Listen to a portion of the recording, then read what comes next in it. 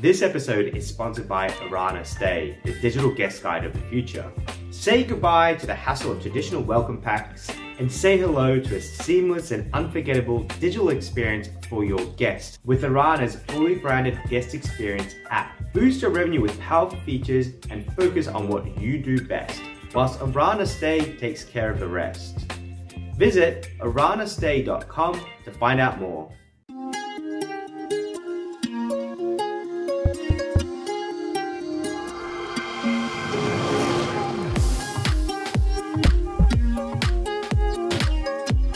Folks, welcome to the STR Legends event. I've been so looking forward to this because we did one for a US audience roughly about a month and a half ago, and now we're doing the Australian version. So today we're going to be talking to these four experts, people that have been in the industry for a long time, people that I value incredibly, that will be sharing their experience and their expertise to help everyone in the room. Before we get going, what I'm going to do is I'm going to ask everyone to introduce themselves on the panel. Let us know who you are, where you're from, and what you're doing in this industry. And what I'm going to ask the audience to do, if you've got questions, then put them in the chat and then we'll look at them as we go. But the one thing I would like you to do is right now, just put who you are and what you do in the industry. So just your company, maybe your URL and that sort of thing. And that way everyone can kind of get to know each other and participate. That's probably my favorite thing to do. So panelists, welcome.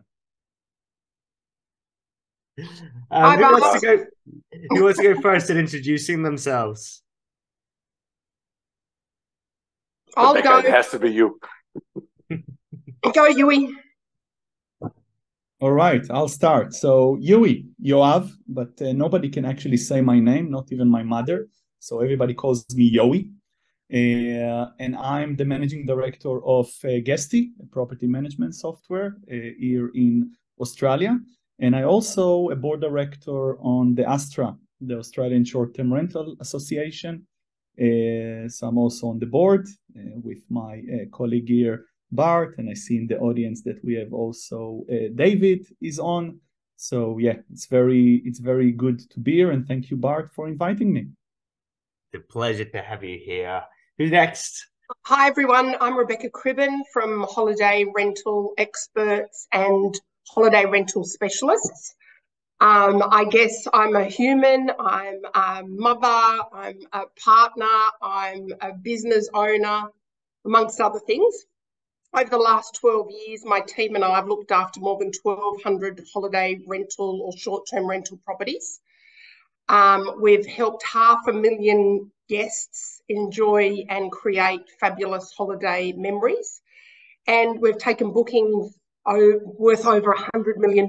So it's been a roller coaster ride over 12 years. And I look forward to sharing some of my hard-earned lessons and the fun times and the good times as well with you guys tonight. Yeah, amazing. Your story is just so huge, and I'm really looking forward to talking about a couple of things. One will be that sort of hospitality side, and in the business, but then also the one thing that sort of really strikes me is kind of where you see the industry moving forward from here. So that'll be a good one. Mr. Quirin. Hello. So I fall into the category of Yoav, with the name that no one can pronounce. Quirin Schwaighofer, Quirin. I'm the co-founder, co-CEO of Made Comfy. We are short-term rental brand here in Australia. Originally, as you can hear, I'm not from here. So I'm from the little state Bavaria in Germany, and father of two girls, got 2 dogs, live here in Sydney, and generally enthusiastic about innovation, about growth. It's an exciting industry that is growing. There's so much we can still improve and move sort of forward towards better guest experience, better owner experience, better returns. So super excited for this part. Thank you so much for organizing this, and I'm gonna say hi here to Victor, who's in Dubai. I think I just saw here. Thorsten Wach, I think might be in Munich.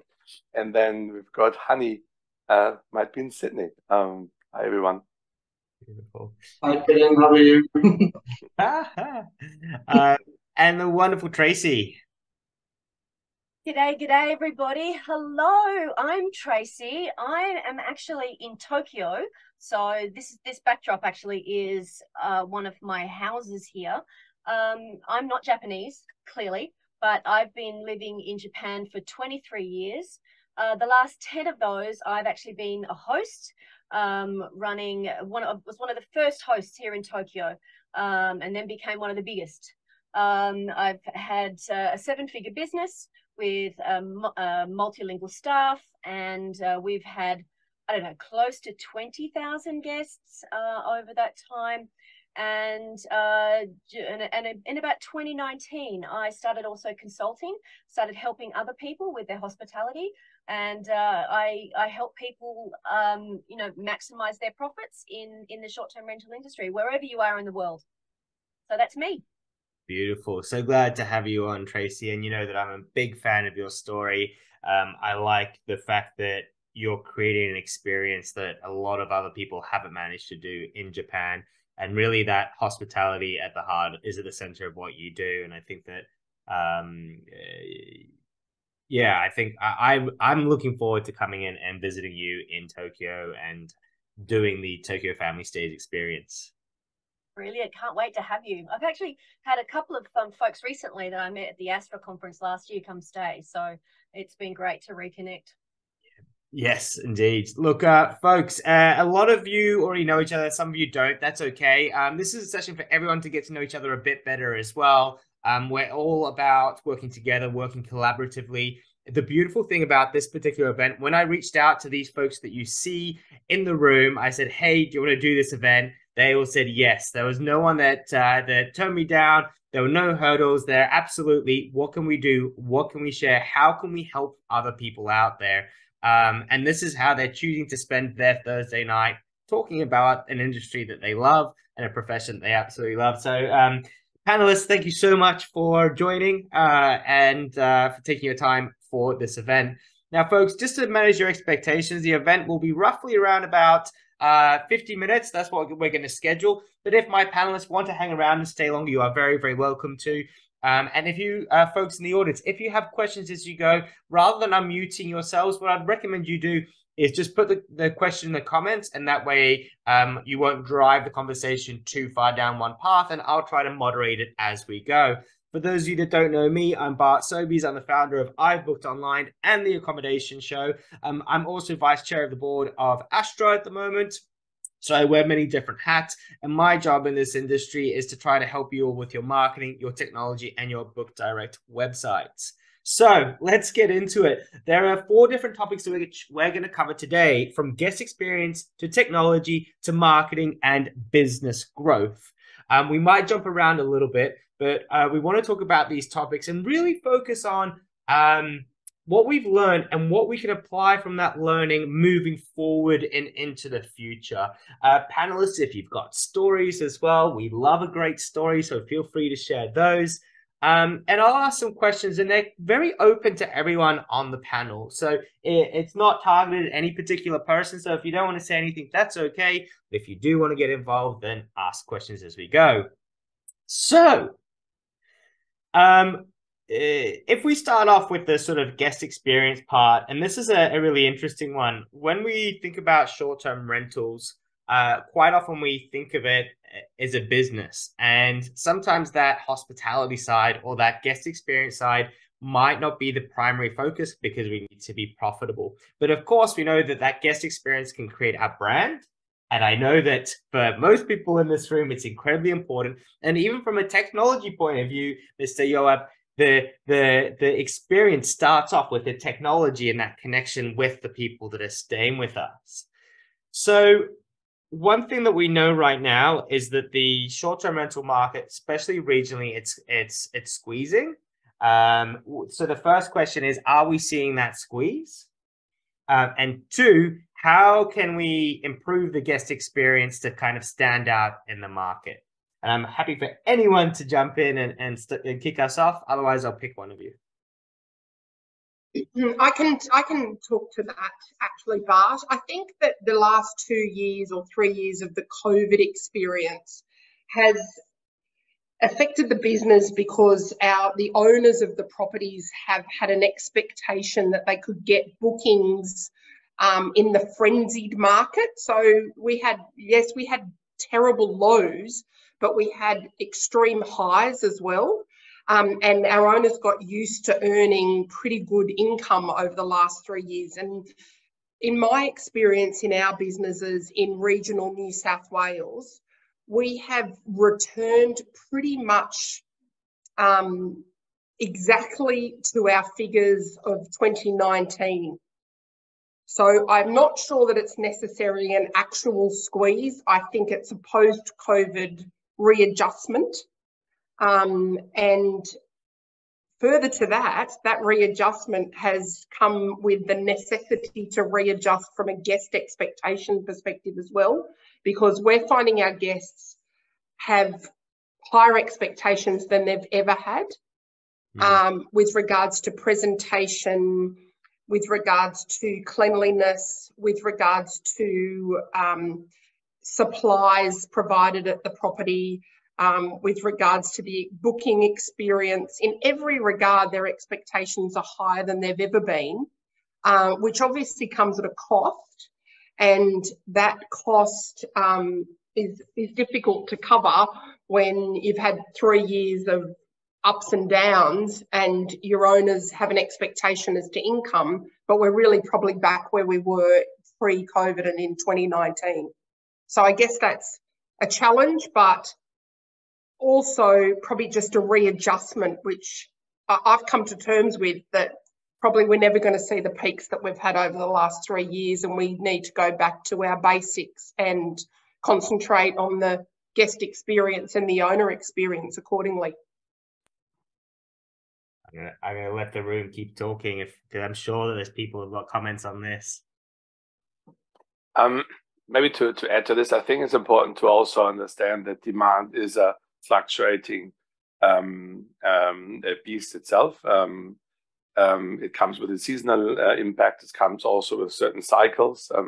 We have had, of course, the COVID impacts. We had bushfires before. We had other situations. There also, when we think about guest demand, there are guests now booking holiday homes that haven't booked holiday homes before. They have different expectations.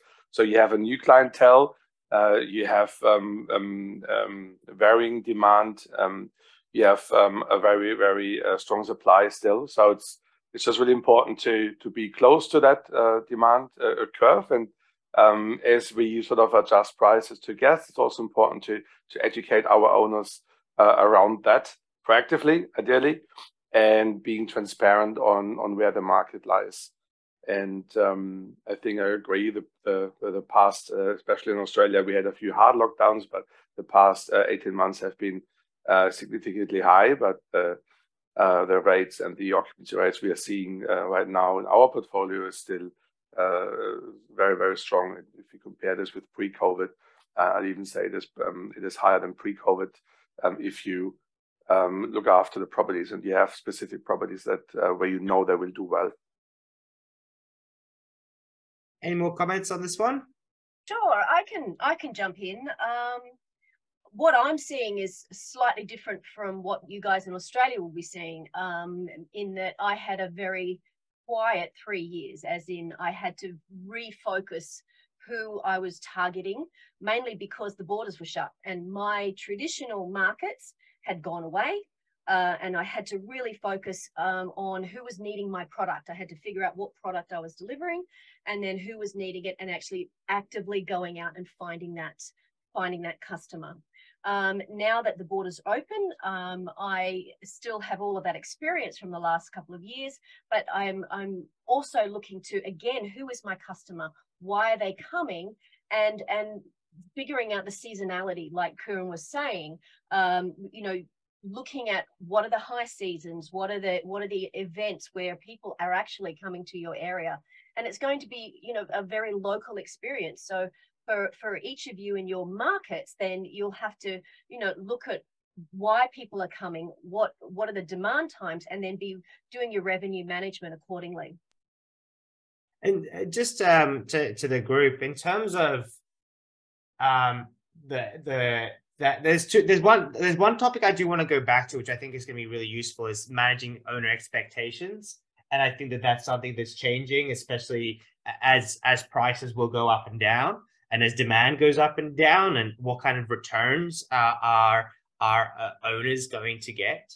But if we go back to kind of those expectations that we say they've gone up, or that they've progressed, so people want more, is there any way that we can quantify what it is that they want more? Or have we seen in reviews that people are a little bit more harsh? How are you coming up with how are we quantifying that idea that the expectations have changed since COVID?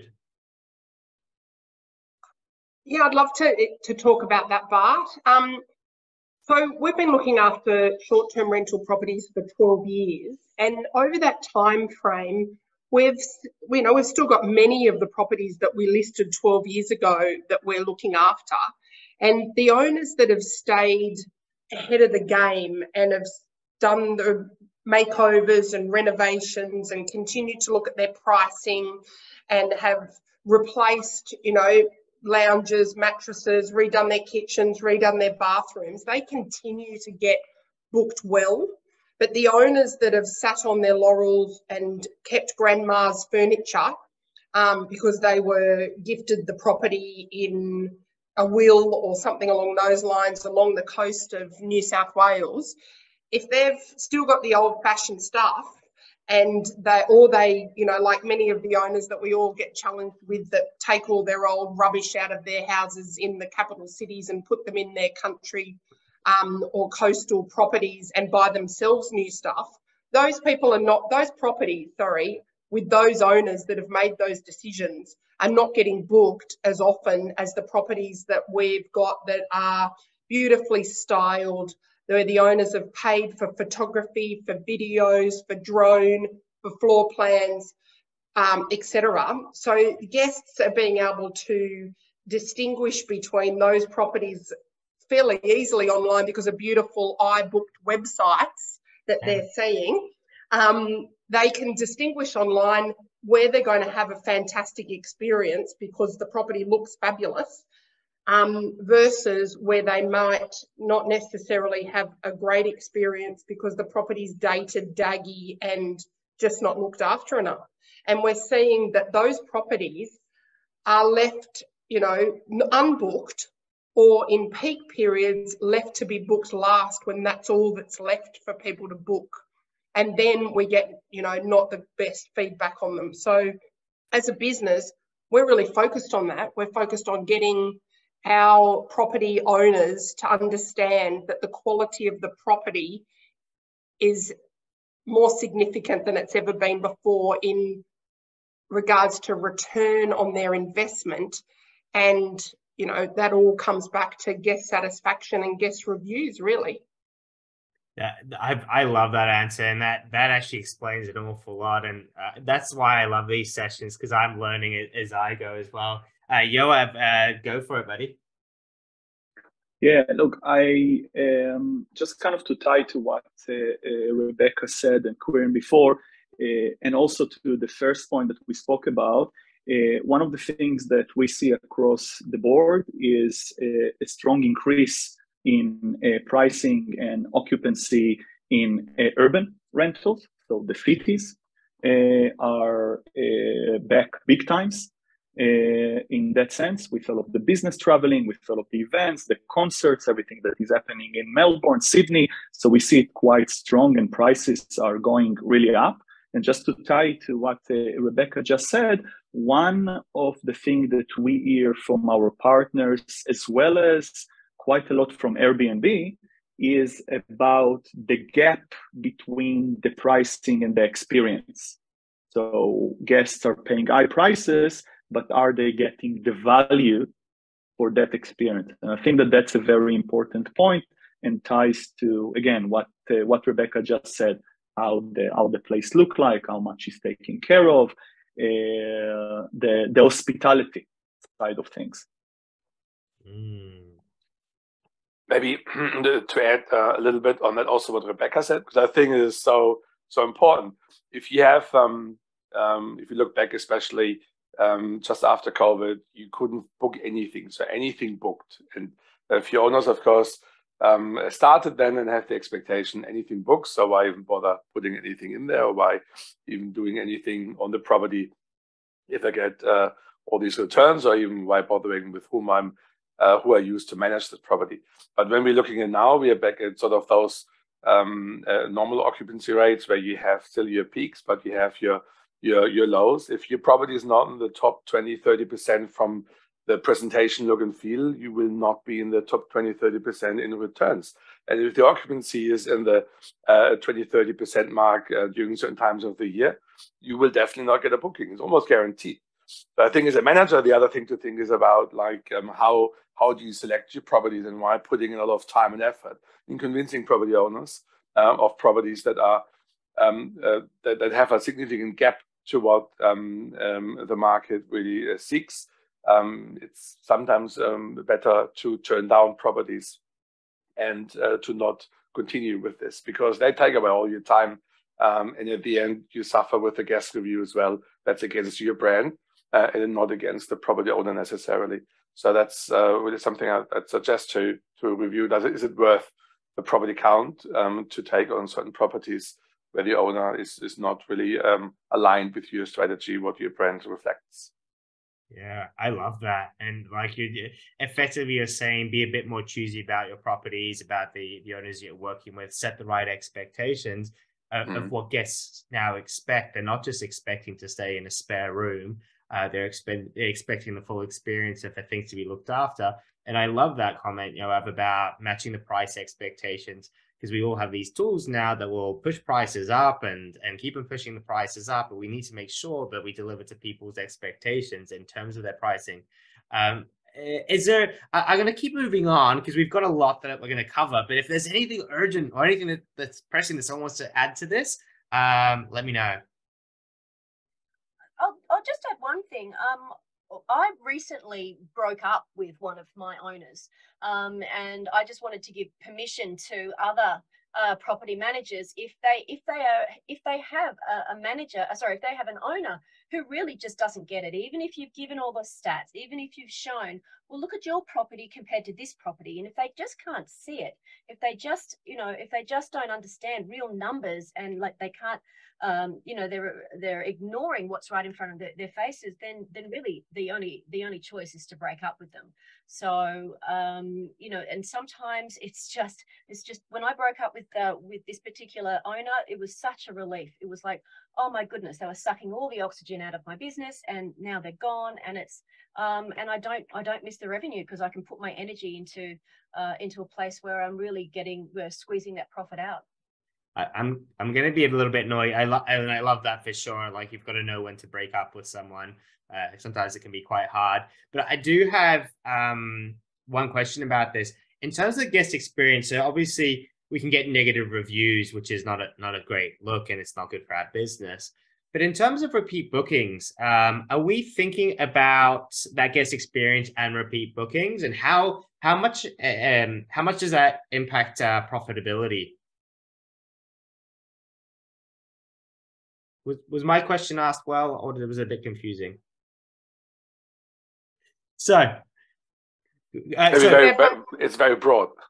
Yeah. No. So what I'm asking is, so we've got people that we want to repeat and to come back and book again, and we need to provide a great guest experience, of course. So we don't want to get negative reviews and that sort of thing, but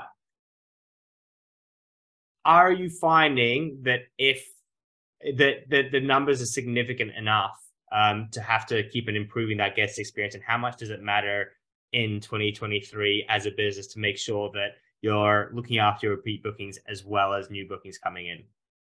Can I just jump in here? It is absolutely critical for me because I had a ton of bookings that were all booked in for 2020 that are now coming back to me. And they're coming back to me, even though those particular houses I may not have anymore, but they're coming back to me because of the service I gave them originally. They're coming back because they're remembering my branding, that they're seeing my brand and my hospitality brand all over the internet, and that's what they're coming back and booking. So that's absolutely critical. They're also referring their guests. And, you know, I've spent a ton of time while we've been down to really work on their branding so that my icon and my logo are really front of mind all over the place. And is there anything that anyone's doing in terms of, like, if it's a made comfy experience, are you doing things to sort of associate your brand with that experience? Like, yeah, that's a made comfy experience rather than an OTA experience? Yeah, I think they're two very different experiences. OTA is a platform, it's a channel, and I think it's an important channel if your focus is maximizing returns. You want to be where people prefer to book. And to be honest, there are people that love their Genius program. Some love their review counts on the Airbnb, and others love their stays, Verbo, Home Away, where we in the world are, it's differently called. So I think that's an important part. But then how are you really found? And I think you need to be clear what's your point of differentiation. If you don't differentiate, it's very difficult to really justify someone to come back. Also, understanding who your guests are. So if you fully rely on one channel, it's sometimes very difficult to connect with your guests and to understand why they even were there. So super important to understand the differentiation. What is your guest audience and why would they come back? And how do you, like, what is the effort involved to achieve that? And also, what's the price they would pay versus someone else? So if you then keep that in mind, that it is not necessarily just to fill the property with direct bookings, but it's still about generating the best returns for your owner. And if that booking is a repeat booking, good. If not, then I think it's also important to not be blind about that and focus, for the sake of the direct booking, onto this. But the mix is important, and the differentiation is super important. Yeah, I agree with you, Quirin, because we've been discussing recently whether we encourage guests to book direct next time by offering a loyalty discount. And, you know, there's been interesting conversations around that, because if you're offering, say you're offering 5 or 10% discount to a direct booking for a return, would they have booked anyway because they had a great experience? And do you need to discount the property or your commission or your booking fee or whatever it is that you decide to discount in order to encourage someone to book direct from a loyalty perspective? And I'm not convinced that that's necessary if the experience that you've been able to create is worth them wanting to recreate. And I think that for property managers, like many of us are, that comes down to providing a guest an experience that is the same or similar across all of your properties. So the expectation is that, oh yes, I stayed at a holiday rental specialist property in the Southern Highlands this year, and we can guarantee you that because you had a fabulous experience there, you're going to go to Kiama and you're going to have a fabulous experience there. And I think that's where the challenge for portfolio managers and property managers lies, because we're managing properties in different areas. We've got different cleaning and housekeeping teams. We've got owners who are, you know, fabulous at setting up their properties amazingly. And then we've got owners that couldn't give two hoots as to how their property's set up and don't actually care if they get bookings. So the challenge for us is creating an experience, like the hotels can and like Meriton can, whereby you know, the guest can be guaranteed of a similar or same experience no matter which property they stay at within our portfolio. And that's my challenge for the next 5 years, because boy, it's a challenge to, you know, match property for property when you've got 350 different cleaners and 350 different owners. And, you know, so, you know, I think it's a huge challenge. I love that. And Rebecca, you're naughty because you've just opened up so many different angles, like so many things I could go down from loyalty programs to the owners so like there's a lot to unpack there, and it just goes to show that an event like this is so critical because there's so many elements to think about and so many different points of view about where we could add value. So unfortunately, if we had anything more on that, I'm moving on, because one thing I was told is I have way too many questions for this particular session, so I need to do it. We're going to move on to technology. And obviously, technology is changing rapidly.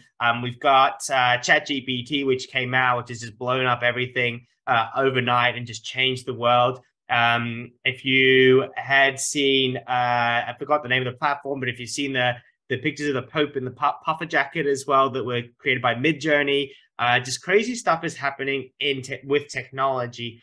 But the way that it impacts the short-term rental industry is very significant, if not more significant than ever. And what I like about the group that's here is I think everyone's using different kinds of platforms, different ways of running their business using technology.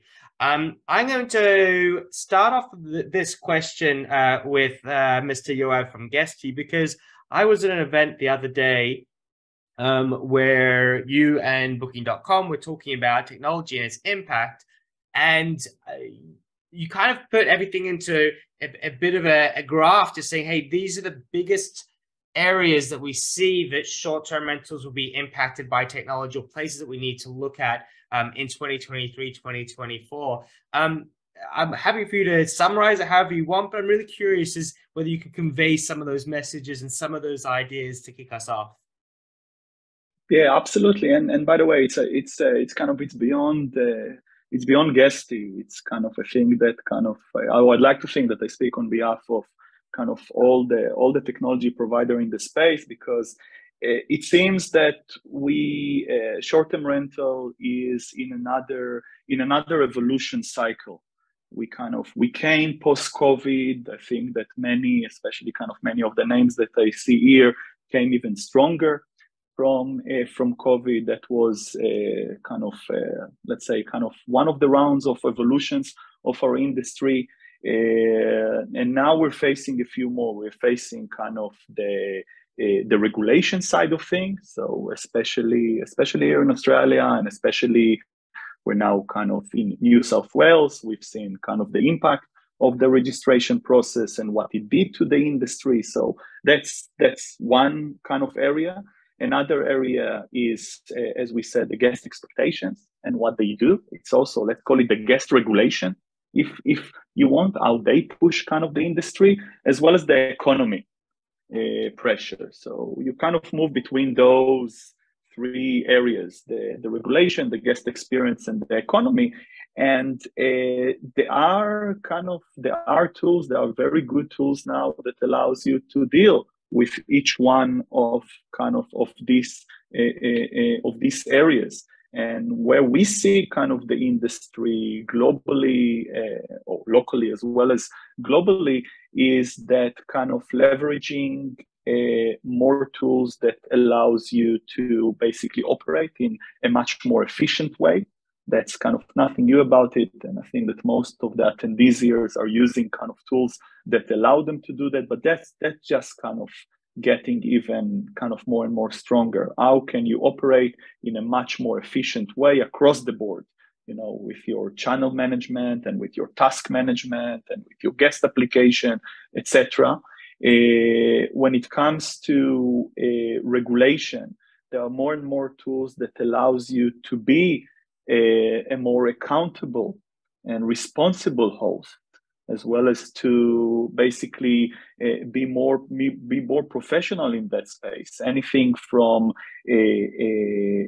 guest screening to all the smart home devices, the noise control, things that, as we know, especially here in Australia, and Bart, we also know it from the discussion on the Astra side with the different kind of government departments. They want to hear about those type of stuff. They want to see property managers leveraging technology to be kind of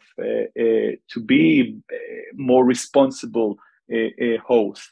So that's definitely, it's going to be more and more focused 2023, 2024, where probably a lot of the regulation will come into place. And when it comes to the guest experience, and probably kind of the other can speak even better kind of than me about it, but that's I see it as the strongest regulation of them all, kind of in terms of pushing the industry and professionalize it. We mentioned kind of before the guest expectation.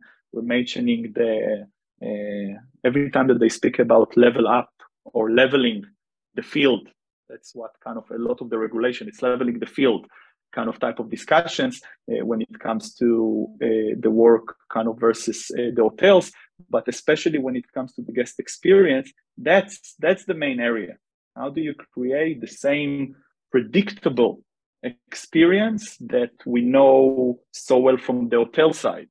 And that we see that as the biggest area of adopting the right tools that will allow you to put basically the human and the hospitality impact into it. Yeah, and like we're talking about like things like guest guides, check-in processes for them to be able to get through the door and that sort of thing, so that you can start to bring more consistency across the disparate portfolio that you were talking about, Rebecca. I would really love, and Quirin, this is you're not forced to say anything, but I know that your tech stack is quite interesting. I'd love maybe if people can talk about just kind of take turns, just kind of what they're doing with their technology and where they see the importance of where they're looking right now in their business for the next year. Yeah,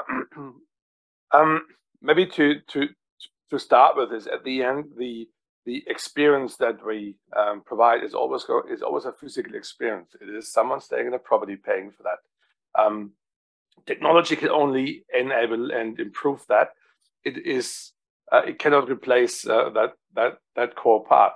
So when you look into your tech stack, it is important you think first about what is your current size, what is your vision, how far do you want to grow, how fast do you want to grow, what is your brand and your differentiation.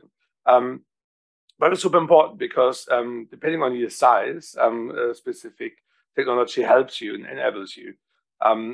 If you have a poor property and you have a smart TV that you can control with your phone and the app that you build, you might not get any repeat bookings or anything value add from your technology. So thinking about, you need to have great properties, you need to have processes and training in place. If it's not just you, if it's just you need to train yourself too. It's very important to have processes, because their processes are important to then have technology that you then set on top of it that will allow you to automate or to simplify that. If you have great property, if you have great training and processes in place, then technology will help you fast. We had to learn this, to be honest, the very hard way. Always this kind of I love new things. I love technology and change. And when we started Make Comfy, there was all this, oh my God, automated access, all this kind of automated control of the air conditioning. Best is that the guest gets a response automated, exactly what they need. But the reality was, like when I think 5-6 years ago, there was no way any technology could have helped us with that, because we didn't have our ducks in a row to just enable that. So we evolved and we grew, and we now have strict processes in place, and now technology that we build, and we also have a few core partners that we work as well that specialize in certain fields. But for example, if you book a Make Comfy property direct, everything is automated from the way the prices are set, the way you then we take the payment, several forms of payment, ID verification, that is automated. We collect information about verifying the payment, IP address. And then all the tasks get automatically created for specific team members. We know what tasks are still open, maintenance items, previous guest feedback that was received. If you then contact us, the person that will talk to you will see in front of them on their screen where you're at, when is your check-in, what is the priority, any kind of check-in on same day or checkout is prioritized, so you will be fast forwarded in the queue. If you booked yesterday and your check-in is in 3 months, there's less priority for you, for example.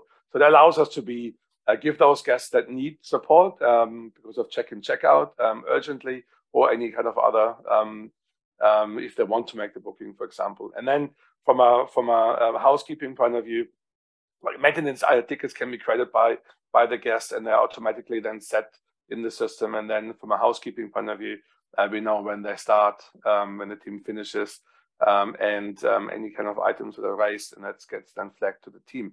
Now, but we can do that because we have processes in place. I'm going to say this word a few times today, that allow us then to use technology to help with that. And then, of course, still things go wrong, right? Because it's a human touches are everywhere.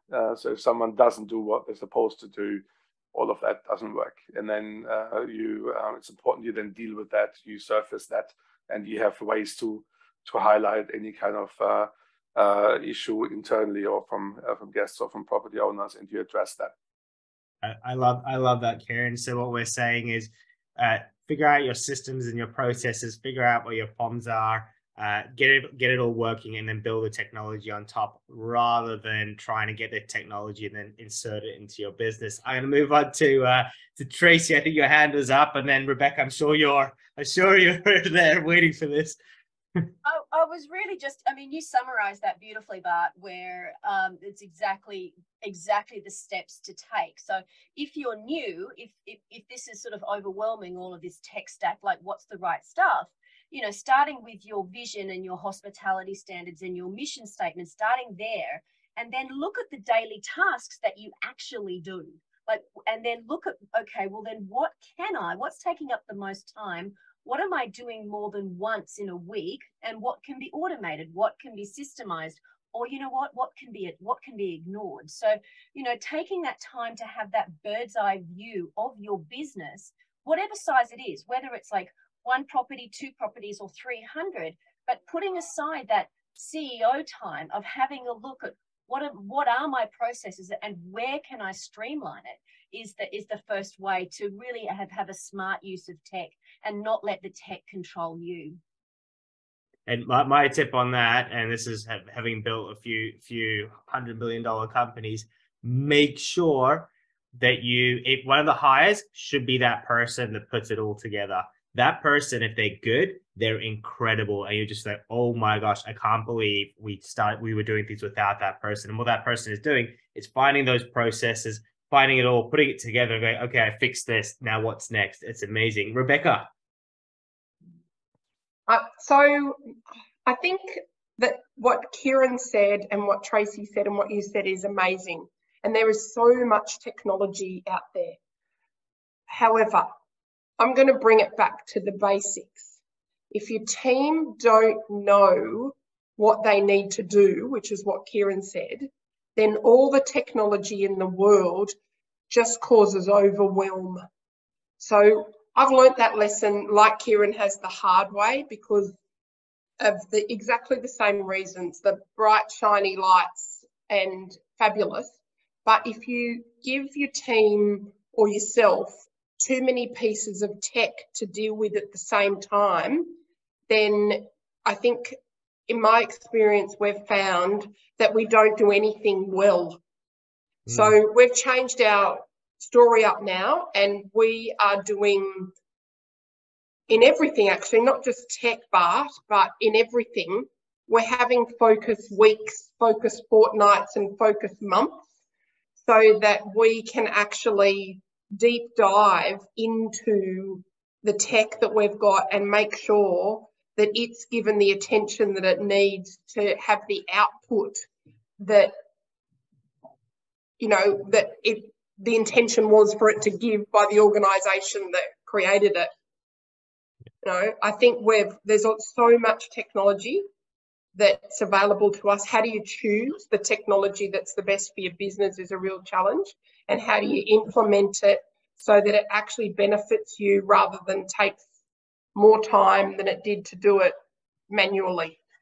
I think that's a true challenge that we are experiencing right here, right now. And it's all the time. And I think if I even think about the AI challenge that I put together, I'm seeing lots of posts now, people saying use all these AI tools. They're all fantastic. Many of those tools have been around for 5 years or 3 years or 4 years, and a lot of them just aren't great. You use the ones that are going to be useful. We know the ChatGPT is useful. We take recommendations for people that know what they're talking about, and then we give it a go and see if it's going to work without trying absolutely everything or following the latest trend too hard. And like you said, deal with the basics first. I'm going to move on to marketing, unless, yeah. Can I add one thing, just 1 minute? On this thing, what Rebecca said is so valid. It is so important that before you implement technology, understand what you want to improve. Now, if you don't know what you want to improve and you can't measure that, then maybe don't even think about it. And if you know what you want to improve and you can actually measure that, be true to yourself and keep measuring this. May it be your review score or your returns or speed to reply or call drivers, whatever that is, and see the impact. And then is it worth it or not? Should then drive further the sort of conversations. Also, it's always great to just give it a go and test it in a smaller environment before you roll it out to everyone. So once you know it works, it moves the needle, and it makes a commercial sense, then it's maybe a good step forward. And don't be first. Don't be the crash test dummy. Why is no one else doing this? We're always the crash test dummy for our technology. No, that's not good. Yeah, doesn't that hurt, Quirin? Doesn't that hurt? Yeah, I'm the guinea pig most of the time. Yoav, any final thoughts on technology before we jump onto marketing? No, just completely agree with what was said. Completely agree.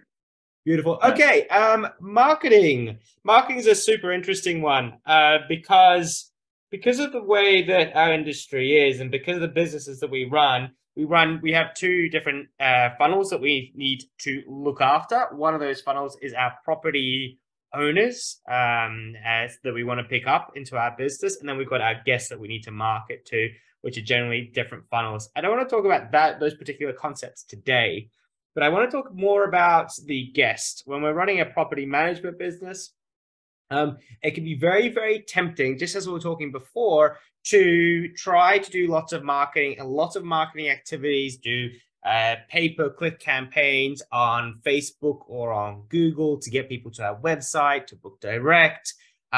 We might be putting money into Instagram to try to create a bigger following. We might be putting money into just creating really great videos for our properties. There's all sorts of ways to think about marketing. What I'd love to know is how you are thinking about marketing now and the different things that you're thinking of doing as a business right now and moving forward that you think might be effective and move the needle as Quirin suggested. Who wants to go first? I can jump on. Email marketing is one of my favorite tools. I have been doing it for 8 years now, and it is, Instagram, you do not own your followers, but my email list is all of my past guests, and I love them dearly. So I love me some email marketing. I also do a lot of work with affiliates. So I actually have affiliate arrangements with big websites. So websites that are where my ideal guest is actually reading. So these are travel and tourism websites, and I have arrangements for with those websites that anytime they get a click through, they get a commission from a successful booking, from a direct booking, and that works an absolute treat. So figure out your ideal guest, and what other websites are they looking at, and making a relationship with those websites. Yeah, that affiliate one is one that I don't think many people would have explored or thought about, but really identifying that audience and driving that traffic through. And I think email is a massive one, and very, very important, completely underused in my opinion by most businesses. But Kira, Rebecca, Yoav, thoughts about marketing and things to do and areas you're focusing on? I think we're actually trying to focus on owner growth at the moment. I think, well, portfolio growth, should I say, rather than owner growth. Portfolio growth at the moment. We looked over the last sort of 12 months, 18 months, I suppose, and certainly currently we're getting a little bit of a shift from short-term rentals to permanent rentals with our owners that are a little bit fearful of what the future might hold in regards to interest rates and the like. So I think we've, and during COVID and post-COVID, we had a few owners leave our portfolio to permanently rent for the guaranteed income. So we're starting to shift our focus back to, we were trying to look after our guests, and there were so many guests and we really didn't have time to focus on growing our portfolio. But now we're resetting and we're focused on that. And that the marketing of that is a real challenge, Bart, because if you look at search engine optimization and the like, and I'm sure Quirin and Tracey will agree with me on this, that it's interesting what and how potential property investors find our businesses. And it's the same all over the world. Most of it comes from referrals or affiliates, as Tracey's explained with regards to guests. And we need to be unique. We need to stand out from the crowd. We've got challenges that a group of us have been talking about today in New South Wales, where the legislation with regards to being licensed is an issue, that we don't know whether we're supposed to be licensed, whether we're supposed to have a trust account, or what we're supposed to do. So marketing ourselves and working out our niche or our unique selling proposition is actually a challenge. And we're looking at Instagram, we're looking at all the socials, we're looking at marketing through real estate agents, mortgage brokers, signage, etc. But then you've got to, it's a challenge when you come up against people who are promising the world and delivering nothing, and that they're promising the world and delivering nothing, but you can't prove that up front because the potential owner's got lights in their eyes and can see only huge profitability. So it's an interesting challenge. I think we have to remember that we've got to market ourselves to grow our businesses in two ways, through portfolio growth, but also through guest growth. And if anybody who knows me knows that I'm always tapping away at don't forget your owners, because the guest experience is only an experience if you've got a property to sell it to them. Wow. Yeah. And once again, you keep on opening more and more cans for me. That's what to do, Bart. You said let's open up. What does the future hold? That's right. And look, and that's interesting. And what you're doing is you're looking at the potential bigger challenges that you see as the ones that are going to be most important right now. And that's what I want, right? Not just to talk about market. I want to talk about what's current right now. I can see that you're about to talk. I'll let you go in a sec, but one little plug I'm going to give for myself, and this is maybe a tip for you, Rebecca. Tim Mortimer put on a festival. It was a a night in Nashville, and that was a community event that they set up during COVID to work with the community. And now they've got a festival which sells out and every year, and it's getting bigger and that sort of thing. But he's got his brand that sits in the middle of it. and then the whole community know now of what he does, and he's managed to differentiate himself. So really cool thing. There's a podcast coming out after Easter, so keep your eyes peeled for that. But that's an idea for you there. Yoav. Yeah, look, I first of all, kind of, you're right. He's doing a great job there, and you know, I think that that's to all of you among the audience that operate with kind of within a certain region area that can be kind of a great opportunity to cooperate with. I think that he's collaborating with the local tourism association, so that's a great thing. I wanted kind of to mention. We see kind of really nice examples of companies that communicate with their database as part of the CRM communication that they do. I think that Made Comfy are doing an amazing job in that, in how they, you know, in their kind of newsletters and the updates that they're sending. And we see kind of a few great examples like that. And I think that that's a great kind of tool. Also kind of relates to or can be related to more corporate type of bookings. So that's absolutely kind of great kind of to see these things happening. Love it. Can I add one story to share this? Absolutely. I think so. My learning with marketing and attracting, yes, and owners and anyone. I think as a business owner, you're always in marketing and selling mode anyway. So whatever you do is about marketing and selling. When we started, we were trying to get property owners, and we tried everything, of course. One of that was handing out flyers on the street, and I thought, like, look, people can't even, I can run after them. I can really like give it to them. You can't escape me. It's super scary, of course, when you think of German running after you. But people were taking then bows around us, and I was like, that was so frustrating. And I thought, like, it must be Made Comfy, it must be me or anything.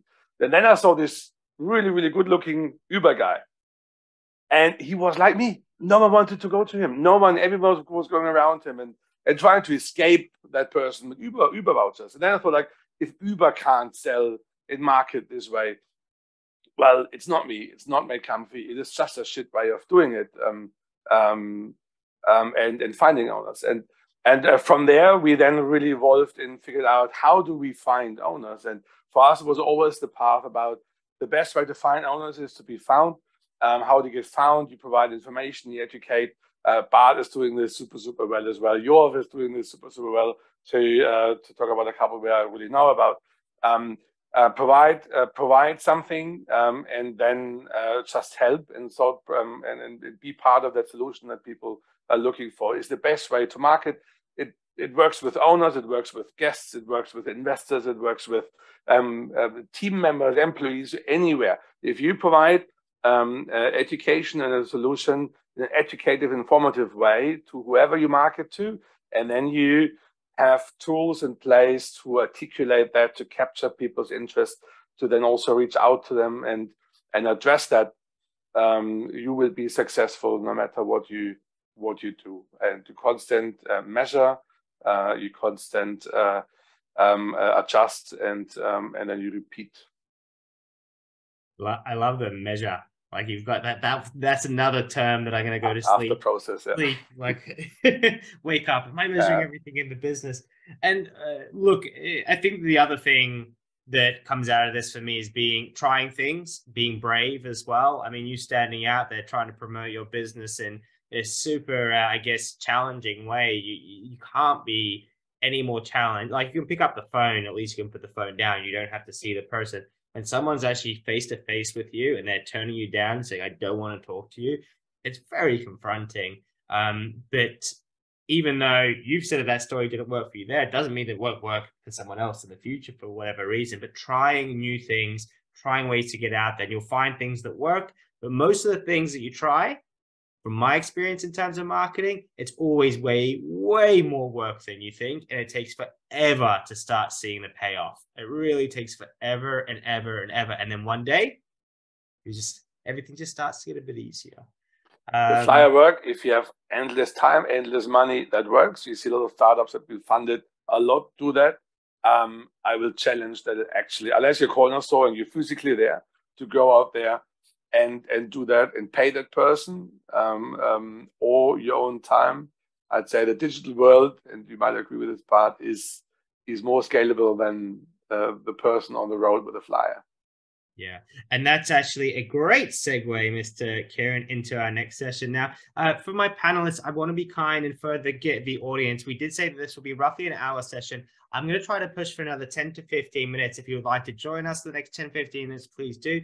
Any of my panelists, if you do need to leave, pop a message in the chat, and that way I'll know that you need to go. But I'll promise you that by 20 past, at the very, very latest, I will let you go officially. Excuse the and there will be no offense if you don't stay. We've already got so much great value out of this session, but the only reason why I want to push a little bit more is because, geez, it's amazing. Like I want to hear the answers to some of these questions.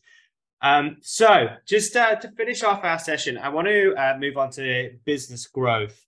And Rebecca, you've already kind of led us into this path about how we actually can grow our businesses and things that we do. One thing that you said, which I found, which is critical, which I learned in my career probably around about 15 years ago, is every time you do something, especially in a technology company, you have to do it in a way which is scalable, so that then you can replicate it and you're not doing the same work 20 times, you only do it once, and from that one piece of work at the very beginning. I would love to know your thoughts about business growth in the short-term rental space in 2023 and 2024. I've heard all sorts of things from different clients of mine saying, hey, the phones have stopped ringing inbound, and I've heard other people say, nah, we're good and our phones are off the hook depending on the different regions. We'd love to have your thoughts about where things are going and things that we can do or that you're potentially doing in the next few years to create some growth, or things to think about when we are growing. So you can kind of take it as you like. Maybe I can start a little bit, because we also across different regions. I think you generally have peaks and sort of lows in property growth. You have when you have natural urgency before Christmas, you generally have more signups. When people are on holiday, they usually don't think about having the properties managed. So again, you need to just prepare for that. What we see is across our board, we have the same number of leads. We have the same number of interest. We get a lot of property owners or property developers, where the majority or the big question is around cash flow. So the thing about how do you tackle that conversation? How do you benchmark against alternatives? We have property owners that are moving away from regional locations because they have to go back to the office and need their property managed. So it's just think about where people are, what their questions are, and what they're looking for, and then be found. But at the moment, I think whenever the economy is changing, it's a great opportunity to grow because people are thinking about it. They think about how the property is managed. People are also thinking of buying, and cash flow is really important, and yield. So all of these things are within our wheelhouse and strengths as an industry. So overall, just because it changes, I think it just means we need to be mindful of what the behavior changes. What when you said benchmarking? Benchmarking against what the alternative is, right? So if looking at Rebecca, for example, I know exactly what the problem you have is. People say, "Oh, look, I'm going to generate you $158,000 because I am really good and cool, and I copied someone else's website." You just need to educate that owner and benchmark what is reality, and sort of. I love Warren Buffett's statement. He said, "When the tide leaves or tide comes, then you see who's swimming naked." All of those are swimming naked. They don't have anything to provide in regards of how do they come up with those proposals? How do they come up with these estimations? If it's just a guess, that's not a professional proposal. It's exactly the issue we have as an industry. Anyone can make up any kind of figure and throw it out there, and there's no consequence for those who do that. So think about how do you benchmark against those. Of course, you need to go back data again, and you need to have clean data. You need to be aware what you see in AIDA is not the real data. You need to take away cleaning fees, booking fees, blocked calendars, and so on. So think about how can you clean that up, and then provide an owner with, this is the actual market rate, and this is how I sort of forecast, and this is then what the competition sort of does. So that's why we with benchmarking, be very clear about what your competition is. Awesome. Business growth. Anyone else?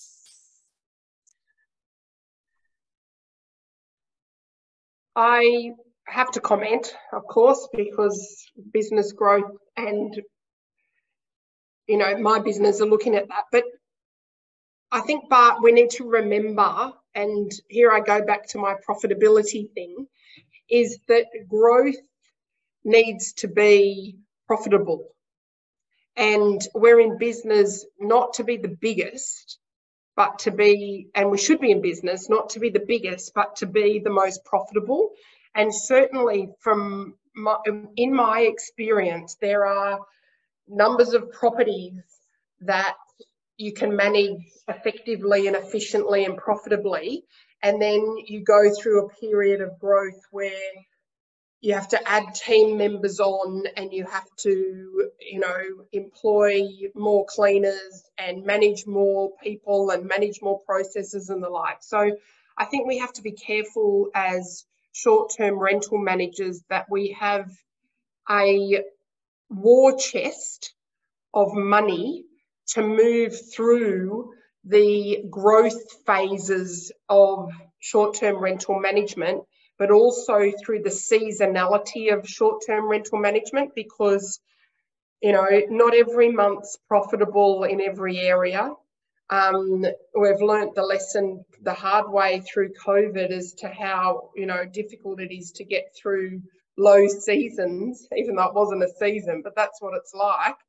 And also, as you add team members on, you know, as an industry, we really struggle with forecasting. I'm struggling with it more than ever before, to see and know what the future holds from a growth perspective.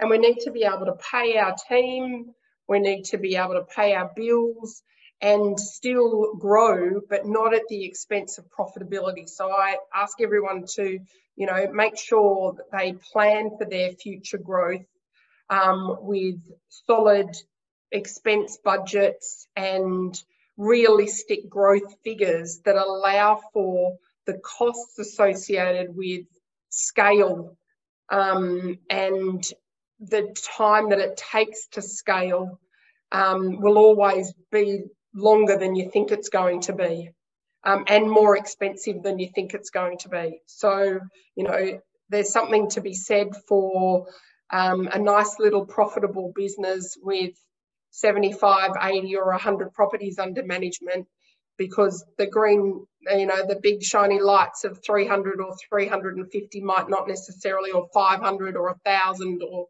wherever you're headed, might not necessarily be as profitable or as fun. Yeah. And I hear that all the time, is that you add on the team members, and all that happens with that growth is you're just paying someone else's salary rather than being more profitable. So you kind of, after 5 years time, you're wondering why you even bother doing it.